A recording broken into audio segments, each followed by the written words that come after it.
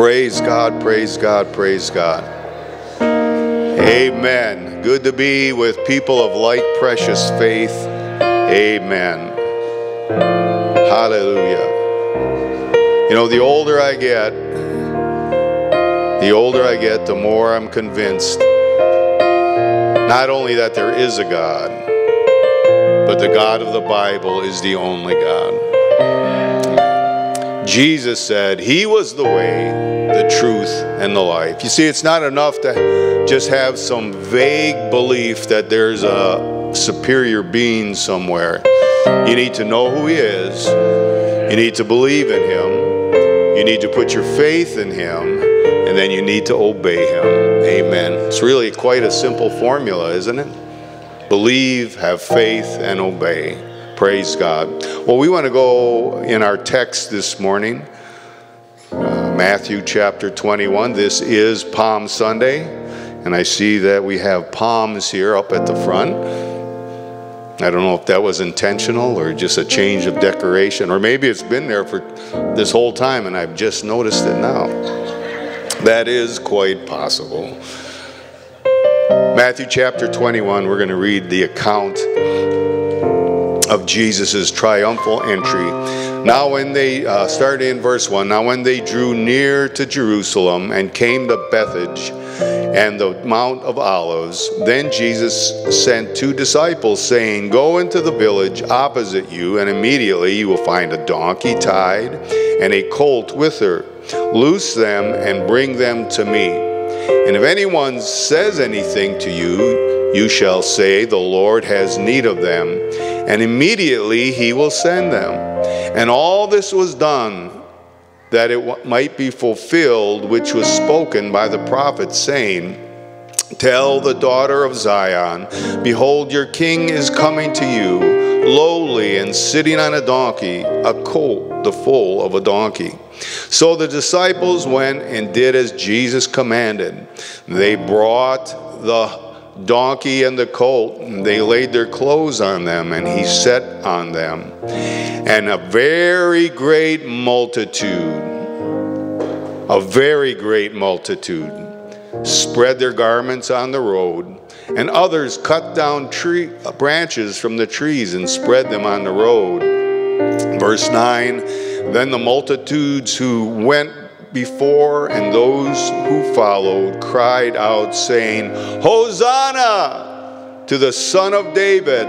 Blessed is he that comes in the name of the Lord. Hosanna, Hosanna in the highest. And today we're going to preach a message entitled Hosanna, Hosanna. Brother Russell, would you ask God's blessing on our word? Thank you for this day. Thank you, Lord, that you came and gave your life for us, oh God, in this time of season, oh God. We ask you to bless Pastor Bob right now. Bless our ears, bless our hearts. Help us be open unto your word today. In Jesus' name we ask. Amen. As you're being seated, everybody shout, Hosanna! Hosanna! Hosanna. Praise God. Most of Christianity recognizes Palm Sunday as the start of what is known as Holy Week or Passion Week. It's the remembrance of Jesus' final 7 days of his earthly ministry. I can remember being a young boy. I was raised in the Catholic Church, and Easter time was a special time. And just being a young boy, I can remember going through what was called the Stations of the Cross. I don't know if anyone, being a Catholic, has remembered the Stations of the Cross. And what it was they had different plaques along the wall of the church, and each plaque represented a different depiction of the Passion story. One picture was maybe of Jesus in front of Pilate, and then another one was a picture of him being whipped and scourged, and another one was a picture of Simon of Cyrene helping him carry the cross, and the priest would lead us in a devotion in front of each station. He would say a prayer, and he would talk about the scene that was depicted on there. And really, it was a time of reflection. It was supposed to be a time of understanding of what Jesus went through for my sins and for your sins. It was a time really to get a little bit more serious about the things that really matter in life. You see, our world is so full of foolishness today. Foolishness compounded upon foolishness, sin upon sin, that I think it would be a good time, even starting today, this week, about thinking about the serious issues of life. You know, our pursuit of happiness and our pursuit of constantly trying to feel good sometimes blurs out the necessity of reflecting about what really matters in life. And little did I know at the time as a young boy what was being instilled in my heart, that would one day later come to serve me very well. Because as a young child, I didn't understand the full depth and the full impact of it. And that's to be expected. The Bible says foolishness is bound up in the heart of what? Children.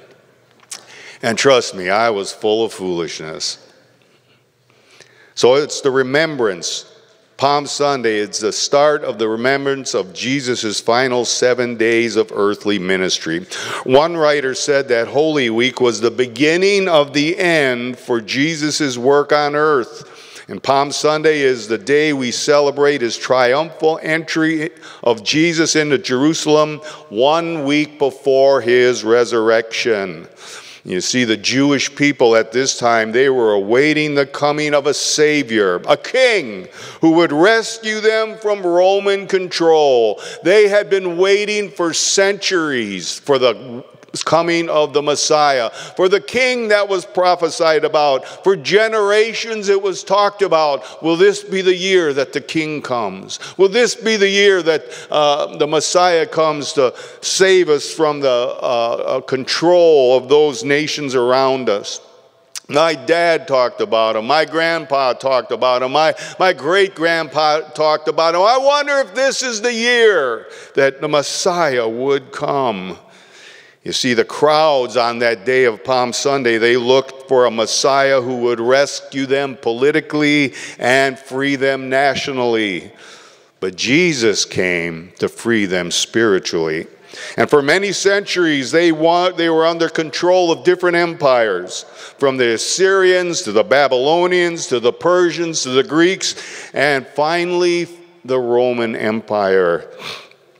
They longed for freedom. Was Jesus the Savior that the Scriptures talked about? Was Jesus the King that the Scriptures foretold about? Yes, he was. You see, the prophecy in the Old Testament described the coming Messiah as a reigning king. And it also described the coming Messiah as a suffering servant. And this led to confusion among many people. And this led some to speculate, well, maybe there's going to be two Messiahs. For how can a conquering king also be a suffering servant? And God spoke, and so there was this confusion among certain people. Maybe there's two Messiahs. God spoke to King David, and he said to David that your offspring or your descendant would sit upon the throne of an everlasting kingdom. 2 Samuel chapter 7, this is God speaking to King David. He said, when your days are fulfilled and you rest with your fathers, I will set up your seed after you, who will come from your body, and I will establish his kingdom. He shall build a house for my name, and I will establish the throne of his kingdom forever. And so God is letting David know, and he's letting us know that from your descendants, David, there will come a king, and he will establish a kingdom that will last forever. You see, King David, he was a conqueror. He was a warrior. He was one who was victorious in many battles. He really was a far cry from a suffering servant that the other scriptures prophesied the Messiah would be. The Messiah's suffering was prophesied about in the Old Testament, and the most recognized is the one that we find in Isaiah. The prophet Isaiah says in chapter 53, Starting in verse 1, it says, "Who has believed our message?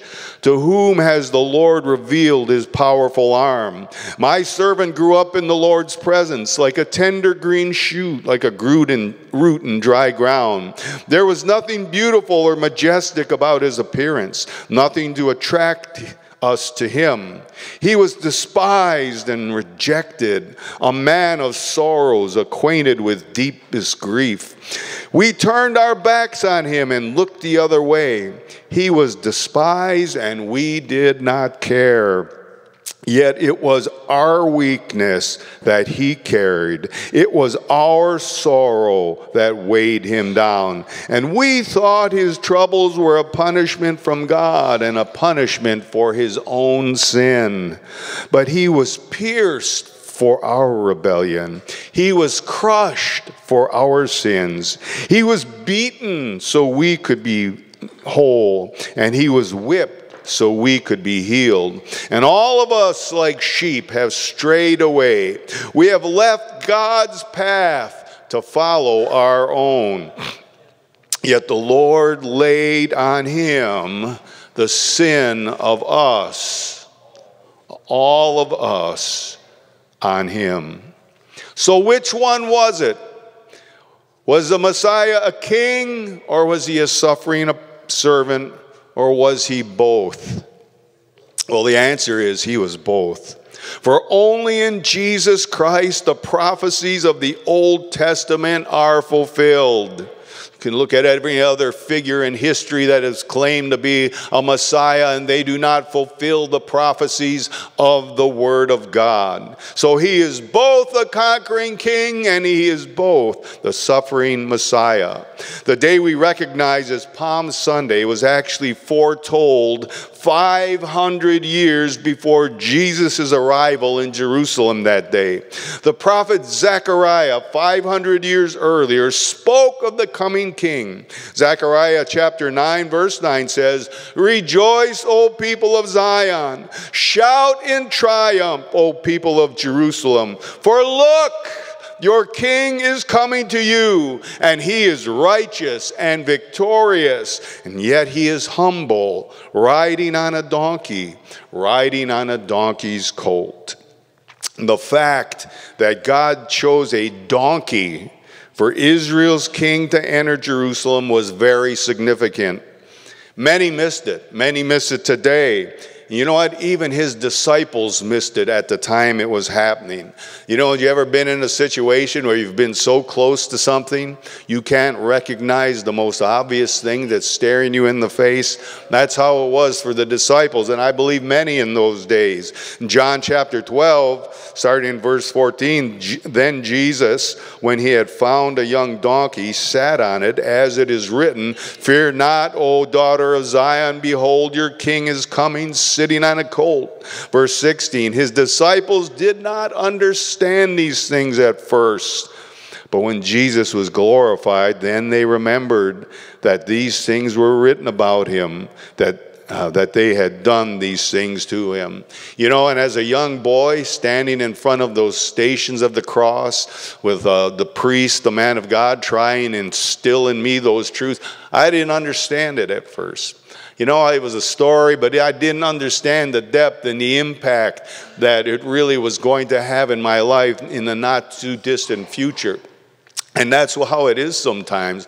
We hear the things of God. Sometimes it doesn't just make sense always at that time. But I want you to know, stick with it. Stay with it. One day the spiritual light bulbs are going to go on. And just like these disciples, you go, "Oh, now I know what the preacher was saying. Oh, now I know what the scripture was saying. Oh, now I understand." You see, in our modern Western way of thinking, we think of kings entering in on a majestic horse, a very noble steed all decked out in gear, and they come prancing in on that noble steed. And donkeys were just merely a beast of burden. Let's face it, we kind of all view donkeys as being kind of dumb, don't we? Right? We want to make fun of somebody, we call them a donkey, but we use the slang term, right? We view donkeys as kind of dumb, something to be joked about. However, it wasn't that way in the ancient East. God was intentional about what he does. He's always intentional about what he does, and he never missed an opportunity to use powerful symbols throughout Scripture. And Jesus' famous ride on this lowly animal reveals much about Christ's character and his purpose. In the ancient Middle Eastern world, leaders and kings, they rode horses when they rode into war. But donkeys, if they came in peace. 1 Kings chapter 1 mentions Solomon riding a donkey on the day he was recognized as the new king of Israel. His father was King David, and he was about to transfer the power of the kingdom to his son, King Solomon. In 1 Kings chapter 1, verse 33 says, the king said to them, take Solomon and my officials down to the Gihon spring, and Solomon is to ride on my own mule, showing a peaceful transfer of kingly power. The donkey is commonly associated with the pursuits of peace. When the judges ruled over Israel, it was a time when they were at peace. You'll remember as you read the nation of Israel, they would get in trouble, they would forsake God. And I want you to know that's a good lesson for us, that when we forsake God in our life, you can be sure trouble will come. But God would raise up a judge that would judge them and rule over them, and it became a time of peace where people's hearts turned back again to God. And they rode donkeys. The leaders rode donkeys. Judges chapter 10, verses 3 and 4 says this, after Tola died, Jair from Gilead judged Israel for 22 years, and his 30 sons rode around on 30 donkeys. And they owned 30 towns in the land of Gilead, which are still called the towns of Jair. You see the symbolic character of the donkey as an animal used for peaceful purposes stand in marked contrast to a horse whose imagery associates it with war. You see, a man riding on a donkey, he's not looking for war.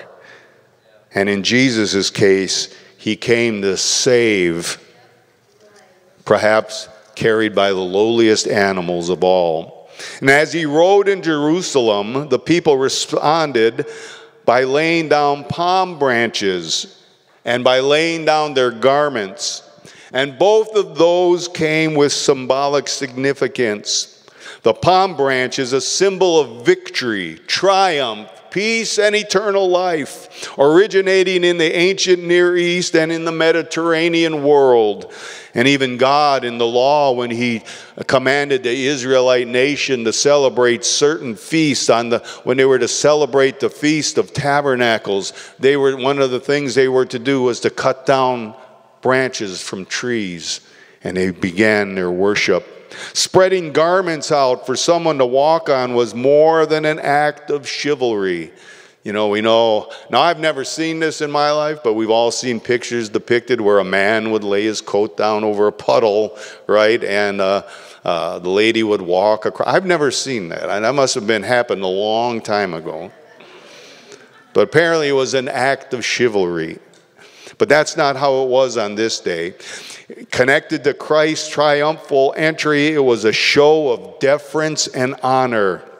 A spreading out of garments before someone was an act of submission that was paid to royalty.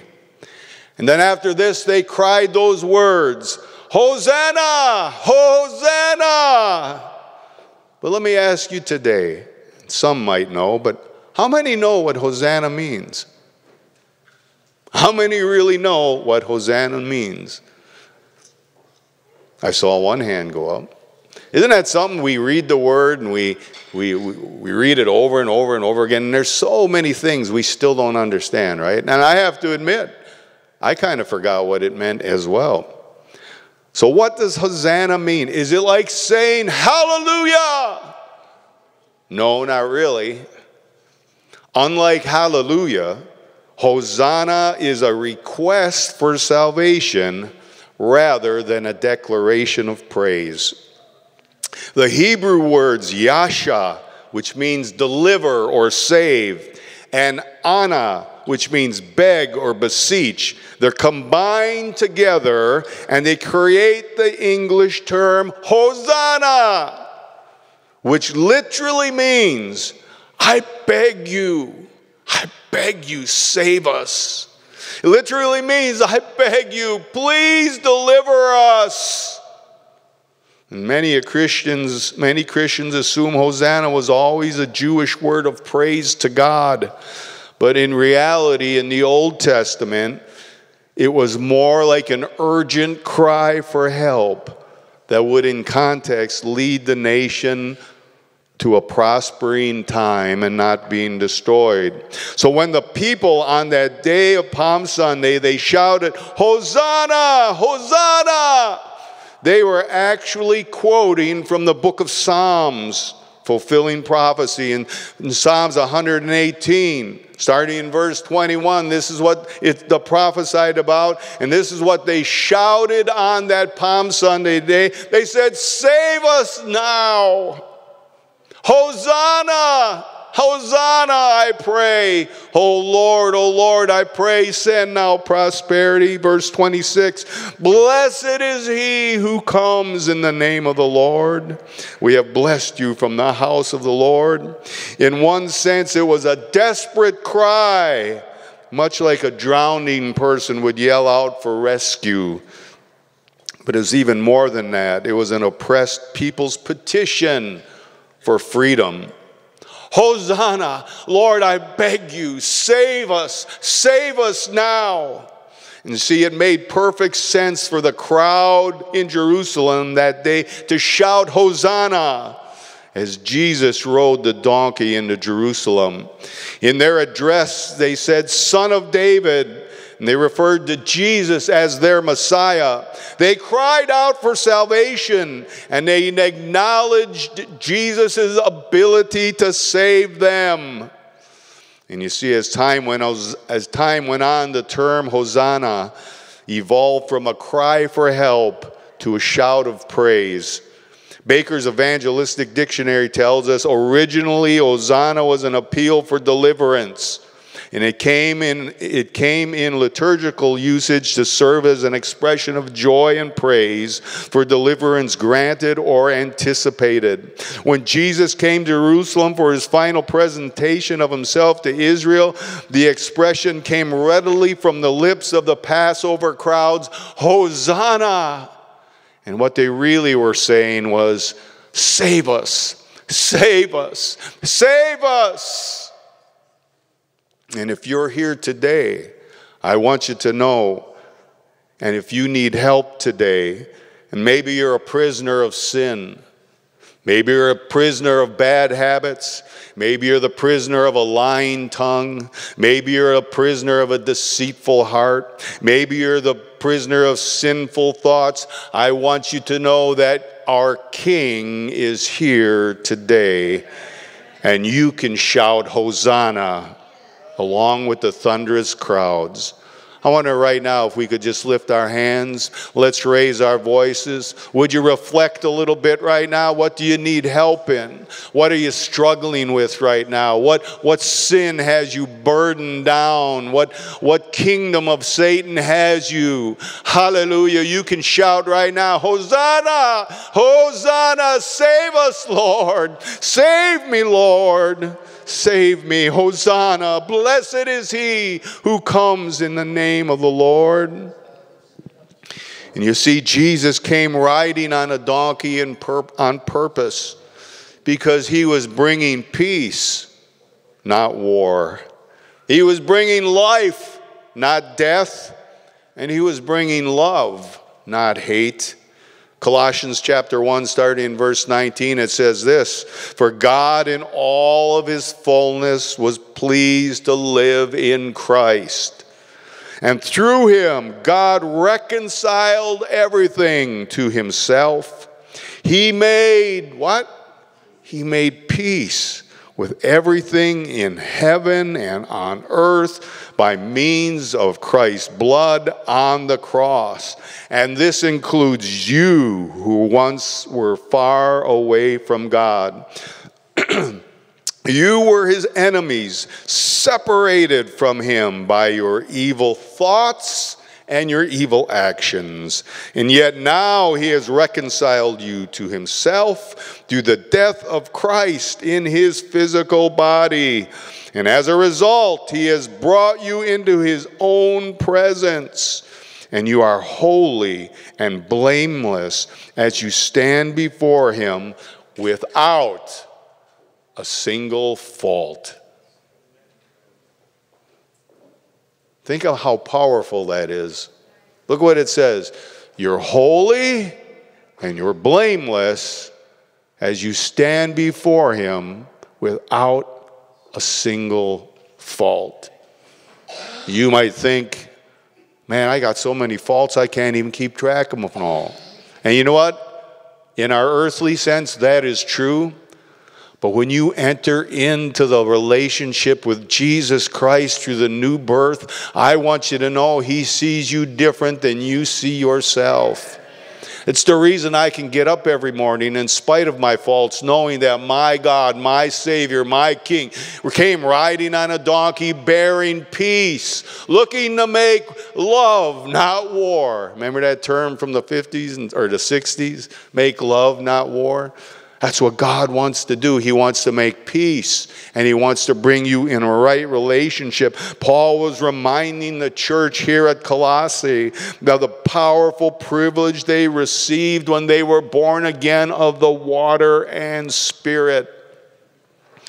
And you see, Holy Week, I hope, helps us to reminds us of those very important things. Put the foolishness out of our minds. Put the sports world and the entertainment world, get rid of all that junk just for 1 week. And why don't you contemplate on the great mercy of our Lord Jesus Christ? Because those things are all going to pass away. The football stars and the basketball stars are going to all grow old and die. Did you ever see a picture of Larry Bird lately? Man, is he an old guy. It's going to all pass away. It's going to mean nothing in eternity. But what will mean, well, the only thing that will stand and mean was what Christ did for us. You see, we are really living in the best time. We're living in the best time. In spite of all the craziness that's going on in the world about us, in spite of all the wars and the rumors of wars, in spite of the acts of terrorism throughout the world and the unsettledness in our society, we are living in the best times. You see, the people in Jesus' day, they got God's timeline all mixed up. And you see, we fall prey to that too. We have to understand that God has a timeline. And no one's going to make him speed it up or slow it down. God is sovereign in these areas. And the people of Jesus' day, they got the timeline. They got of God's plan all wrong. They thought the earthly kingdom would come first. Deliver us from the Romans, O Lord. Hosanna, Hosanna, save us from the Roman Empire. They thought that was their biggest need. They thought their biggest need was to get the political system correct. They thought the biggest need was to get the national things in their nation correct. No, their biggest need was a Savior for their sins. You see, your biggest need, my biggest need isn't more money. It's not a bigger house. It's not a car. If you're single, your biggest need isn't finding a spouse. It's getting in a right relationship and staying there with the Lord Jesus Christ. Because all the other things will disappoint. All the other things will fail. All the other things aren't going to last. Only Jesus and what we do for him will last. In fact, this idea that they needed to be delivered from the Roman Empire was so ingrained in them that even the disciples brought it up to Jesus before he ascended into heaven. He had now resurrected from the grave. He was now getting ready to ascend into heaven. And his disciples are still bringing up this idea, save us from the Roman Empire. And Acts chapter 1 verse 6 says this, so when the apostles were with Jesus, they kept asking him, Lord, has the time come for you to free Israel and restore our kingdom? And he replied, the Father alone has the authority to set those dates and those times. They are not for you to know. They're not for you to know. Get your priorities straight. Get your timeline straight. The biggest thing you can do in your life is ask the question, am I living for God today?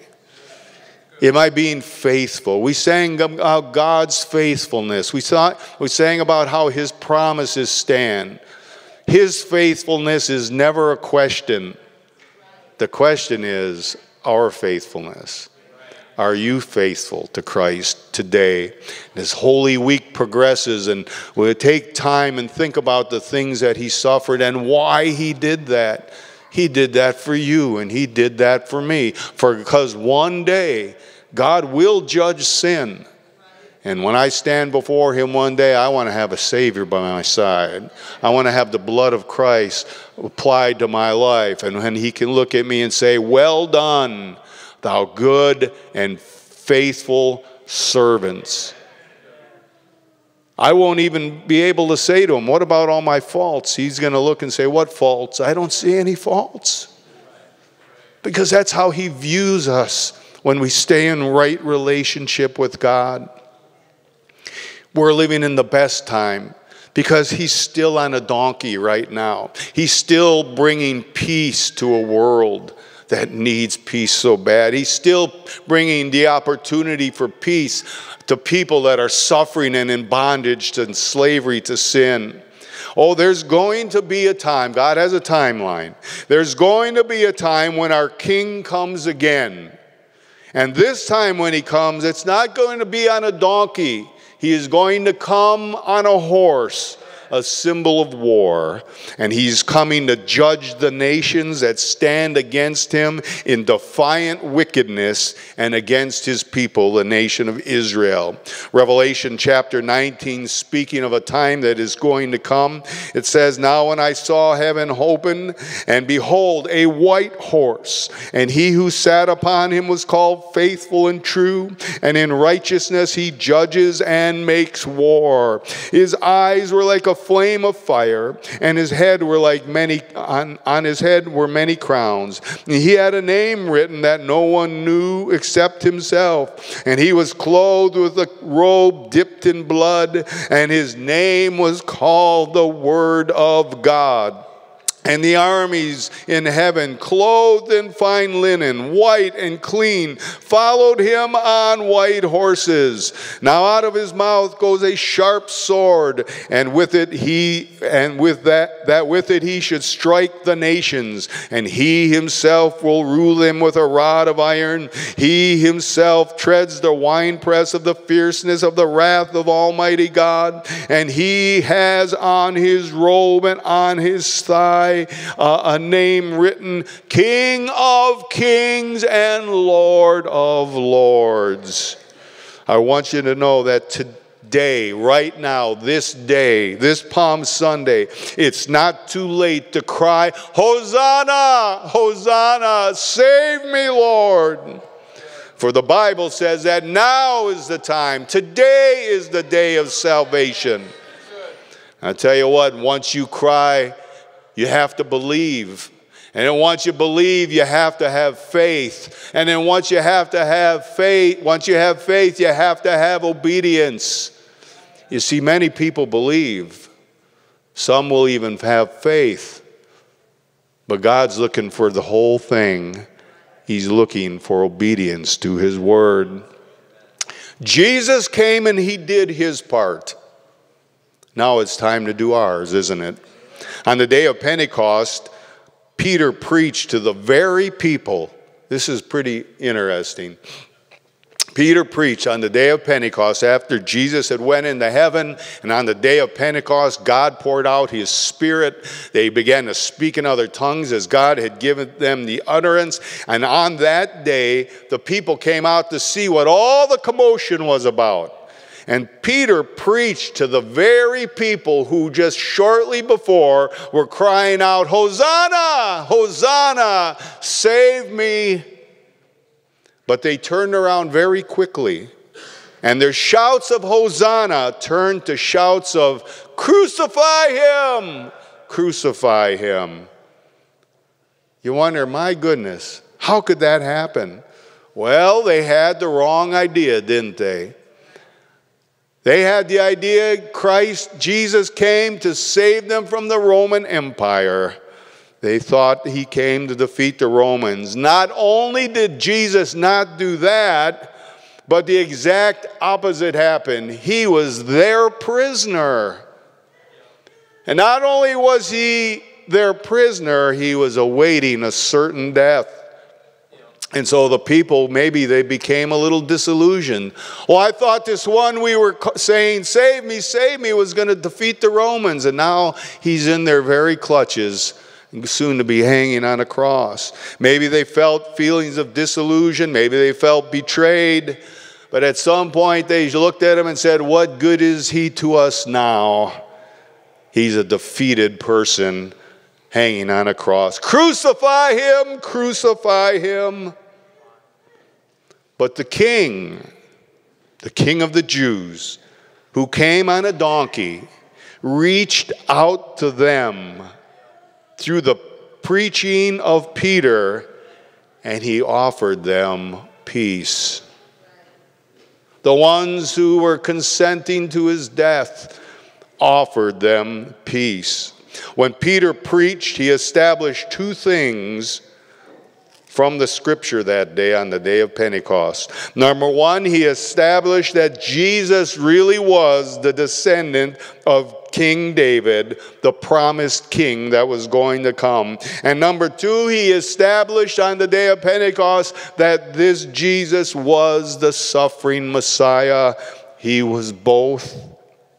In Acts chapter 2, verse 29, this is Peter preaching. He says, men and brethren, let me speak freely to you of the patriarch David, that he is both dead and buried, and his tomb is with us to this day.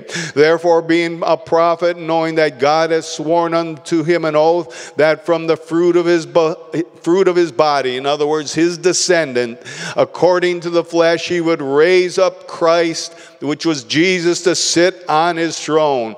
He, foreseeing this, spoke concerning the resurrection of Christ, that his soul was not left in Hades, nor did his flesh see corruption. And this Jesus was raised up, of which we are all witnesses. Therefore, being exalted on the right hand of God, and having received from the Father the promise of the Holy Spirit, which is poured out, which you now see and hear.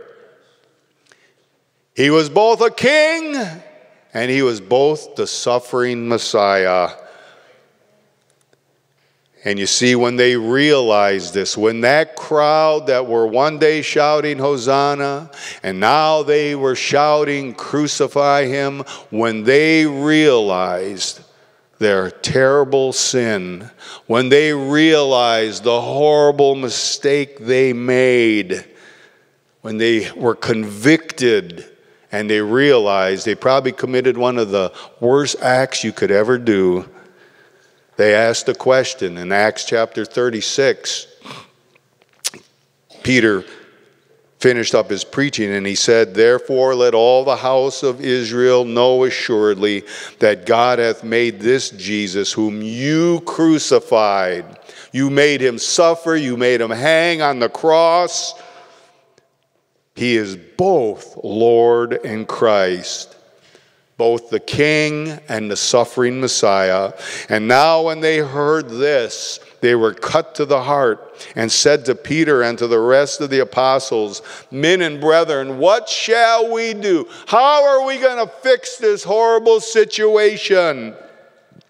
Then Peter said unto them, repent, And let every one of you be baptized in the name of Jesus Christ. Why?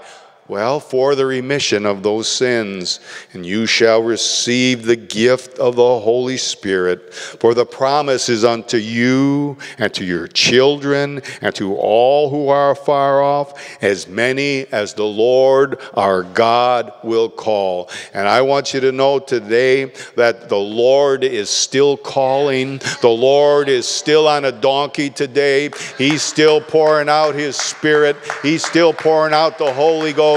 And if you're here today and you need a touch from God, I want you to know that your King is here. Would you stand with me now? Hallelujah, hallelujah, hallelujah. Praise God, praise God, praise God. Hosanna, Hosanna, Hosanna. Save me, Lord. Help me, Lord. I want you to know, if you have that cry in your heart today, we're going to open up the altar in just a moment. And you can lift up whatever situation you're facing right now. And you can say, Hosanna, save me. And I want you to know your King, who's riding on a donkey, will enter your life. He will enter your heart. And He's going to do His part.